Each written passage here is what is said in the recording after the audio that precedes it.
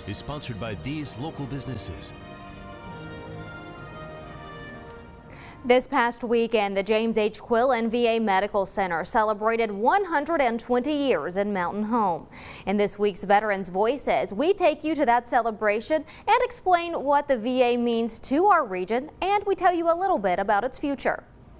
I get all of my health care here at the VA, and one of the best decisions I've ever made in terms of health care. For 120 years, the James H. Quillen VA Medical Center has been providing care for veterans in the Tri-Cities region and beyond. I got my shots, you know, and I had oral surgeon and some teeth dental work done, and they keep good tabs on me. I make my appointments, and I can't say enough for the staff and facility here at the VA. From routine appointments and major surgeries to short and long-term inpatient care, the Mountain Home VA has evolved to meet veterans' needs. The VA, or the original facilities, many of which were established to treat wounds associated with gunshots and bomb blasts, and back in World War I, World War II, for poisonous gases.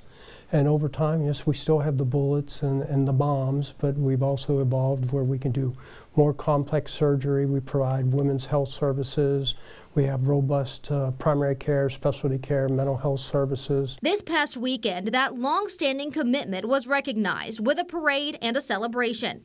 Veterans like Carol Remind say they're thankful to have this level of care so close to home. I started out at the bottom, you know, with hearing, and now then I've had 2 cancers, and we've got them behind me and 2 grandkids ahead of me. The look of the VA has evolved too. Our clock tower, which was an original domiciliary and dining hall, we're now going to renovate it and turn it into a state-of-the-art rehabilitation center for physical therapy, occupational therapy, and prosthetics, but we'll still have that grand historic architecture. With those renovations, services are also expanding. We've got a robotic surgery program where we do general surgery, gynecological surgery, urological surgery. We're going to expand that surgical program and put in ion bronchoscopies, robotic surgeries as well, so we'll be able to go in and take samples of lung nodules to try to diagnose cancer at its earliest and most curable stages. The VA is also expanding and enhancing services at its satellite facilities outside of the region too. Do you know of a veteran whose story needs to be told, or is there a veterans issue you want to tell us about? Well, let us know by heading on over to WJHL.com and clicking on the Community tab, and that's where you'll find Veterans Voices.